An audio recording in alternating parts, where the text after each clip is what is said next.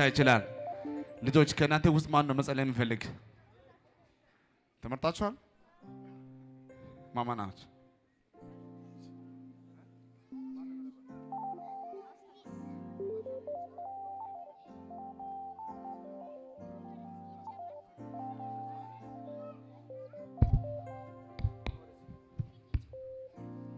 ኢየሱስ ጌታ ነው ሌሎቻችን ንቀመጥ ልጆች እየጸለዩ ነው ጎንበዝ እንበልስ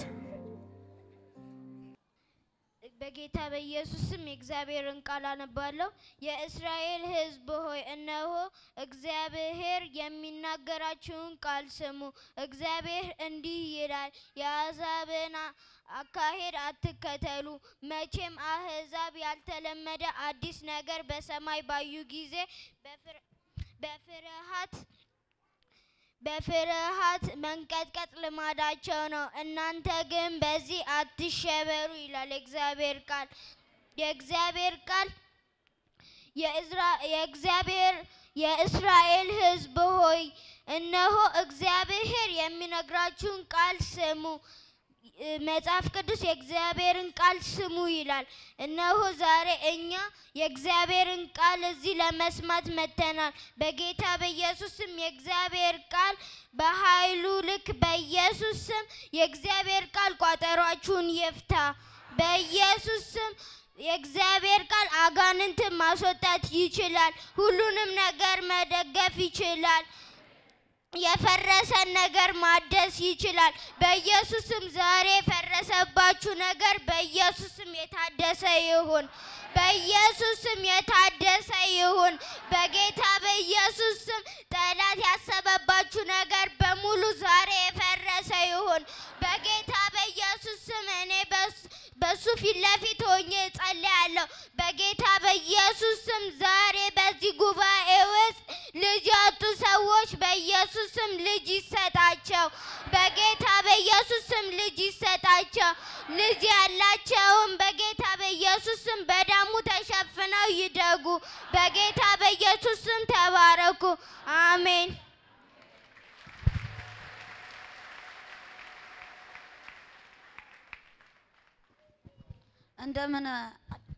እንደምን አደራችሁ የእግዚአብሔር ቤተሰቦች ዛሬ ማካፈላችሁ ቃል አዲስ ኪዳን ወደ ሮሜ ሰዎች ምዕራፍ 4 ከቁጥር 23 እስከ 25 ነው ማካፈላችሁ እንዲህ ይላል የእግዚአብሔር ቃል በኢየሱስ ክርስቶስ ስም አነባለሁ ነገር ግን ጽድቅ ሆኖ ተቆጥሮለታል የሚለው ቃል የተጻፈው ለአብርሃም ብቻ ሳይሆን ለኛም ጭምር ነው አሜን አትሉ በኢየሱስ ክርስቶስ ስም ነገር ግን የሚለው ጽድቅ ሆኖ የተቆጠረለት ለአብርሃም ብቻ ሳይሆን ለእናንተም ጭምር ነው በኢየሱስ ክርስቶስ ስም አሜን አሜን ነው በኢየሱስ ክርስቶስ ስም ለኛም ጭምር ነው ይላል ጌታችንን ኢየሱስ ከሞት ባስነሳው አምላክ ለኛም እምነታችንም ጽድቅ ሆኖ ይቆጠርልናል የጌታችን ኢየሱስ ስለ ኃጢያታችን ለሞተ ታልፎ የተሰጠው እኛንም ለማጽደቅ ከሞት የተነሳው ነው እግዚአብሔር ለኛ ከሞት ተነስቶ አባት እግዚአብሔር ለኛ ከሞት ኢየሱስ ክርስቶስ ለኛ ከሞት ተነስቶ ለጽድቅ ብሎ ከሞት የተነሳው ነው ኢየሱስ እንዲህ ይላል ነገር ግን ጽድቅ ሆኖ የተቆጠረለት ለአብርሃም ብቻ ሳይሆን ለእናንተም ጭምር ነው አሜን ነው ይህን ቃል ለሰብካችሁ ነው የመጣሁት በኢየሱስ ክርስቶስ ስም ይህ ቃል በዘመናችሁ ላይ በኢየሱስ ክርስቶስ ስም የጸና ቃል ይሁን በኢየሱስ ክርስቶስ ስም ይህ ቃል በኢየሱስ ክርስቶስ ስም በእናንተ ላይ ይሁን በኢየሱስ ክርስቶስ ስም ይህ ቃል ለአብርሃም ብቻ ሳይሆን በኢየሱስ ክርስቶስ ስም ለእናንተም ጭምር ነው በኢየሱስ ክርስቶስ ስም ጸልያለሁ በኢየሱስ ክርስቶስ ስም አሁን ትንሽ አጠር ያለ ጸሎት እንጸልያለን አባት እግዚአብሔር አንተ በሰላም አኑረናልና እናመሰግናለን ተባረክ ከፍ በል በኢየሱስ ክርስቶስ ስም አንተ በእኛ ላይ ክበር አባት እግዚአብሔር ይህንን ማለዳ እንድናይ አንተን እንድናመሰግን አብቅተናልና ተባረክ አባት እግዚአብሔር አንተ በሰላም ስላሳደርከን እናመሰግናለን። አሁን በሰላም አውለን አባት እግዚአብሔር በአንተ ደጅ ላይ ቆመን ሰንበትን እንድናመልከው አባት እግዚአብሔር እንድንደርሰት ስለጠራን እናመሰግናለን። እንዲህ ተሰብስበን አንተን እንድናመልክ ስለጠራን እናመሰግናለን። አባት እግዚአብሔር አንተ ከኛ ላይ ተገረጥ። ማንኛውም አባት እግዚአብሔር ፈልገን የመጣንበት ተወራርደን የመጣንበት ነገር በኢየሱስ ክርስቶስም ይሳካልን። በኢየሱስ ክርስቶስም የሕዝብ አባት እግዚአብሔር አንተን ፈልገው መጥተዋልና በኢየሱስ ክርስቶስም የሚፈልጉትን ሁሉ ስጣቸው። በኢየሱስ ክርስቶስም አባት እግዚአብሔር አንተ ከነሱ ጋር ሁን። አባት እግዚአብሔር ነቢይን ባርከው። በኢየሱስ ክርስቶስም ጸጋውን አምላለት፣ ቤተሰቡን አምላለት። በኢየሱስ ክርስቶስም ጸጋው እጥፍ ሆኖ ይጨመርለት። በኢየሱስ ክርስቶስም አንተ ከሱ ጋር ሁን። አባት እግዚአብሔር ከአፉ የሚወጣውን ቃል አንተ አጽናለት። በኢየሱስ ክርስቶስም አንተ ከሱ ጋር ሁን። ክፉ የጠላት አሰራር ከሱ ይራቅ። በኢየሱስ ክርስቶስም እጸልያለሁ። አባት እግዚአብሔር አንተ ከኛ ጋር ነህና ይህን ብላቴና ይህንን የነገ ፍሬው የነገ መድኃኒቶችን ይህን ትውልድ ስለወለድክ አባት እግዚአብሔር እናመሰግናለን። አባት እግዚአብሔር እነዚህ ብላቴኖችን ለነገ አባት እግዚአብሔር የምድር መድኃኒት እንዲሆኑ ጸልያለሁ። አባት እግዚአብሔር ተባረክ። በኢየሱስም ከኛ ላይ ተገለጥ። አባት እግዚአብሔር ይህንን አጠር አድርጌ ጸልያለሁ። አባት እግዚአብሔር ይህን ጸሎታችንን ስማን። በኢየሱስ ክርስቶስም ነቢያት ይባዙ። በኢየሱስ ክርስቶስም በእኛ ላይ አንተ ተገለጥ። አባት እግዚአብሔር የምድርን ቋጠሮ አንተ ፍታ። በኢየሱስ ክርስቶስም አንተ ከኛ ጋር ሁን። አባት እግዚአብሔር ይህን ጸልያለን። ጸሎታችንን ስማን። በኢየሱስ ክርስቶስም ተማሪዎች በእውቀታቸው በጸጋቸው ይበልጽጉ። በኢየሱስ ክርስቶስም ጸጋ ስጣቸው። አባት እግዚአብሔር አንተ ከኛ ጋር ሁን። በኢየሱስ ክርስቶስም ጸልያለሁ። አሜን።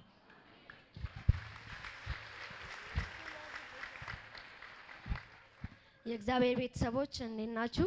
እኔ ደግሞ የማካፍላችሁ ቃል ዘፍጥረት ምዕራፍ 21 ከቁጥር 1 ጀምሮ ያለውና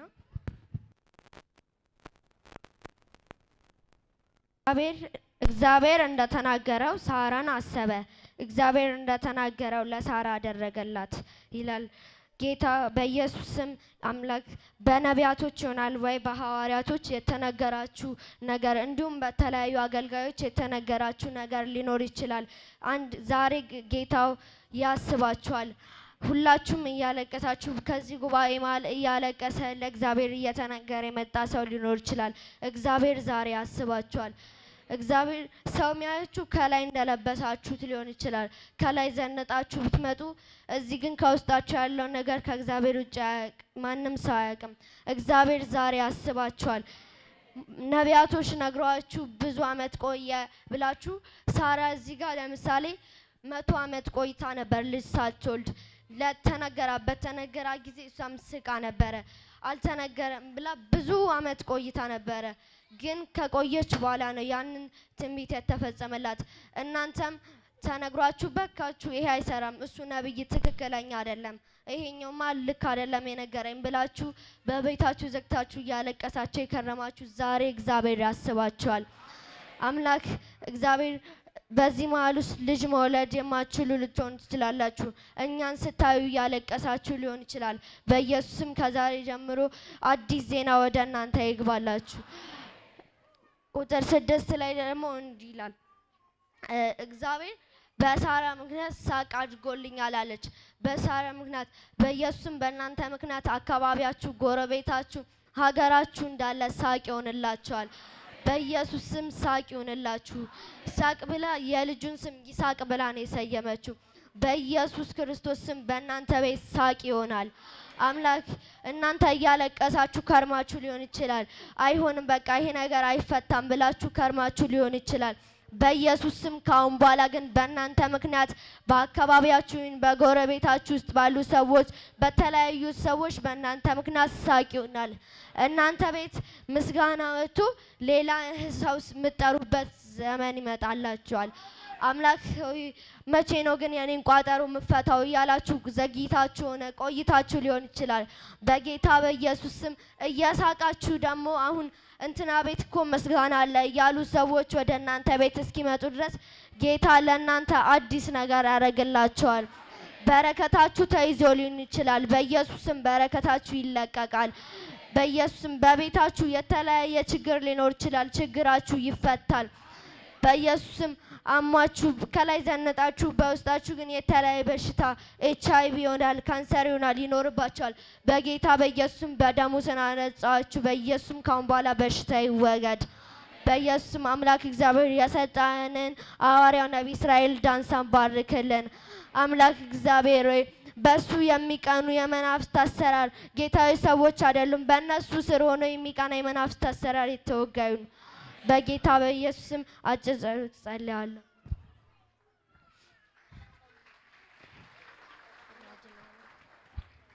ቅዱስና የተከበርክ አምላክ እግዚአብሔር ስለሰጥና ስለዚህ ጊዜ አመሰግናለሁ አምላክ እግዚአብሔር አንተ እንደተናገርከው ለኔ አንተ አስበኝ ጌታ አምላክ እግዚአብሔር ለሳራ ሳቅ እንደሆነ ጌታዬ በእኛ ቤትም ሆነ በተለያዩ ሰዎች ቤት ሳቅ ይሁንላቸው ስለ ሁሉም ነገር አመሰግናለሁ ጌታዬ እኔ ልጅ ጌታዬ በፊት ቆሜ አንተን ላመሰግን መጥቻለሁና ጌታዬ አመሰግናለሁ አምላክ እግዚአብሔር ይሄን ሁሉ ጉባኤ ባርክ ጌታዬ እዚህ መሀል ላይ ያሉ ልጆች እንዳለ ጌታዬ አእምሯቸው በልጽጎ እንዲያድጉ አንተ እርዳቸው በተለይ ሱስ ያለበት አካባቢ እንዳይጠጉ ጌታው ያንተ ልጅ ሆኖ በቤት እንዲያድጉ አንተ እርዳቸው የጠላት አሰራር የተወገዱ አምላክ እግዚአብሔር ከኛ ማለት 666 መንፈስ የሚወጉ ልጆች ይነሱ በጌታ በኢየሱስም ጌታው ይህን ቸርች የረገጠ ሰው ሁሉ ጌታዊ በሽታው ተፈውሶ ከቋጠሮ ተፈውሶ የተመለሰ ይሁን ሲመለስ በቤቱ እየሳቀ ይመለስ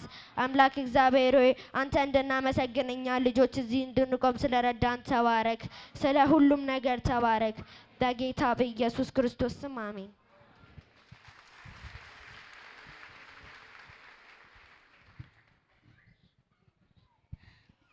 አሁን ማካፈላችሁ ቃል ኦሪት ዘፍጥረት ምዕራፍ 27 ቁጥር 29ን እናንተ ቤታችሁ ታነባላችሁ እኔ ደግሞ ዋና ሐሳቡን ነግራችኋለሁ ኦሪት ዘፍጥረት ላይ ምዕራፍ 27 የሚናገረው ስለ ይስሐቅና ስለ ርብቃ ነው ርብቃና ይስሐቅ ባልና ሚስት ነበሩ እና ርብቃ ሁለት ልጆች ነበሯት እነዚህ ሁለት ልጆች የመጀመሪያው አንደኛው ልጅ ወይም የበኩር ልጁ ኤሳው ይባል ነበር ሁለተኛው ልጁ ደግሞ ያዕቆብ ይባል ነበር ኤሳው የበኩር ልጅ ነው እና ርብቃ ደግሞ ይበልጥ አብልጣ የምትወደው ያዕቆብ ነበረ ኤሳውን ደግሞ ይበልጥ የሚወደው ይስሐቅ ነበረ ከዛ አንድ ቀን ይስሐቅ አባቱ እያረጀ መጣና ማየት ተሳነው እና ይስሐቅ የመጀመሪያው ልጁ ለበኩር ልጁ በረከትን ሊሰጥ ፈለገው በረከትን ለሱ ሊያካፍለው ፈለገውና አሁን እሱ ያረጀ ስለሆነ የሚሞትበትንም ቀን አላወቀም እና ይስሐቅ ደግሞ ለልጁ ማካፈል ፈለገ እና ያዕቆብ ምን ያደርጋል እናቱ በዛን ጊዜ ተሰማ ነበር ምክንያቱም እሷ በዛን ጊዜ እየሰማች ነበር አባትየው ለኤሳው ሲናገር ከዛ በኋላ አባትየው ጥሩ የሚጣፍጥ ምግብ አዘጋጅልኝ አለው ከዛ በኋላ እሱ ሄዶ እስከሚያዘጋጅለት ድረስ ለካሷ ቆማ እናትየው እየሰማች ነበር ከዛ በሰማችበት ጊዜ ለልጁ ትነግረውና ሁለት ጠቦቶችን አምጣልኝ ትለዋለች ከዛ እሱም ሄዶ ያመጣል ያዕቆብ ከዛ ካመጣ በኋላ የጠቦቶቹን ቆዳውን ለልጁ ታለብሰዋለች ከዛ አባት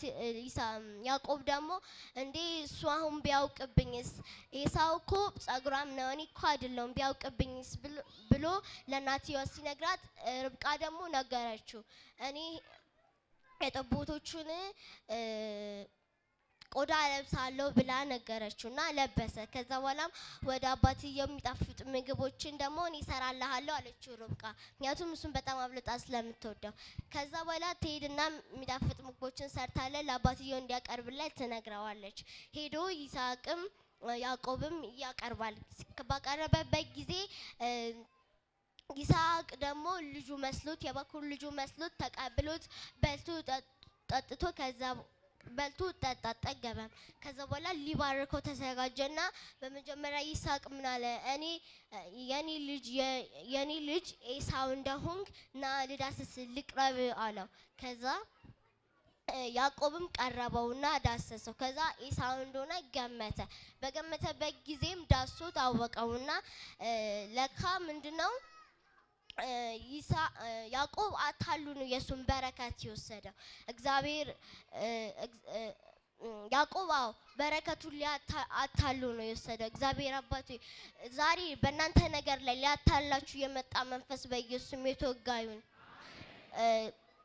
ከዛ ከተቀበለ በኋላ ምን አለ ከዛ ወለ ደግሞ በጣም ወዲያውኑ በረከቱን ተቀብሎ ከጨረሰ በኋላ ኤሳው መጣ ኤሳውም ቶሎ ብሎ ምግቡን የጣፋጩ ምግቡን ሰራ ከሰራ በኋላ ለአባትየው ለማቅረብ ሲሄድ ከዛ አባትየው ደግሞ ይሄው አባቴ መጥቻለሁ ሲለው አንዲ አንተ ማና አለው ከዛ እኔ የበኩር ልጅ ኤሳው ነኝ ሲለው ከዛ ኢሳው ደግሞ ይስሐቅ ደግሞ እኔ እኮ በልቼ ጠግቤያለሁ ምን ነው አለው ከዛ ኢሳው ደግሞ ደነገጠ ከዛ ልጅ ይሄ ቅድም አቅርበልኝ አልነበረ እንዴ ብሎ ሲነግራው ለካ በመጀመሪያ ያዕቆብ ነበር የወሰደው ከዛ በኋላ በጣም ኢሳው ተናዶ በጣም ጮኸ በታላቅ ጩኸት ሲጮህ ለካ ምንድነው ያዕቆብ አታሎ ነው የወሰደው ዛሬ በረከታችሁ ሊወስድ የመጣ በኢየሱስ ስም የተወጋ ይሁን በጌታ በኢየሱስ ልጆቻችሁን ሊወስድ የመጣ ህይወታችሁን በህይወት ዘመናችሁ ሁሉ እግዚአብሔርን ለማምለክ እየኖራችሁ እግዚአብሔር እንዲህ እየለፋችሁ እየጠነከራችሁ ዛሬ ደግሞ በስር እግዚአብሔር አባቴ ህይወታችሁ ሊነጥቅ የመጣ አታሎ ሊወስድ የመጣ በምን አታሎ ሊወስድ የመጣ በኢየሱስ ስም የፈረሰ ይሁን በኢየሱስም በነገራችሁ ላይ እግዚአብሔር አባቴ እባክህ ማጸናለሁ ጌታ ሆይ በነገራቸው ላይ እውነት ከስር መጥቶ እግዚአብሔር አባቴ ሊዋጋቸው ሊነጥቃቸው አታሉ ደግሞ በተለያዩ በምድራዊ ነገር እግዚአብሔር አባቴ አታሉ ሊወስዳቸው ይመጣ በኢየሱስም የፈረሰ ይሁን እና በዛን ጊዜ በቃ ኢሳው በጣም ነበር የተናደደው በታላቅም ጮኸ በዛን ጊዜ ያዕቆብ በጣም በፈራ ጊዜም ሮጦ ወደ እናቱ ሄደ ምክንያቱም እሱ ምን እንደሰራው ኃጢአት ነው የሰራው ኃጢአት እግዚአብሔርን የማይፈልገው ነገር ኃጢአት ማለት በሁሉ ጊዜ በአይምሯችን የሆነ ባስተሳሰባችን እግዚአብሔርን ደስ የማያሰኙ ነገሮችን ስንሰራ ነው ስለዚህ ያዕቆብ ደግሞ ኃጢአት ሰራ የዚህ ጊዜ ኢሳው በጣም ተናደደና በጣም ተናዶ ነበር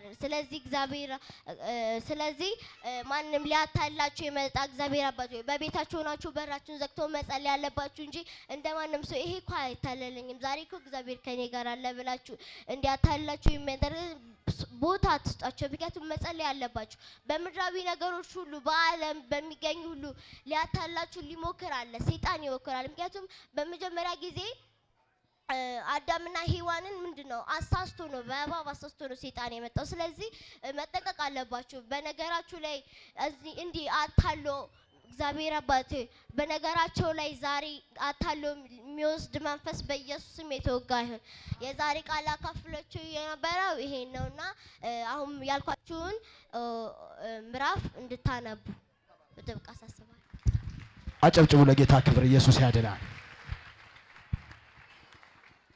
ጌታ መልካም ነው የሚገርም ነው ቃሉ የሰማችሁ ሰዎች አላችሁ ደስ ያለው ሰው ማን ነው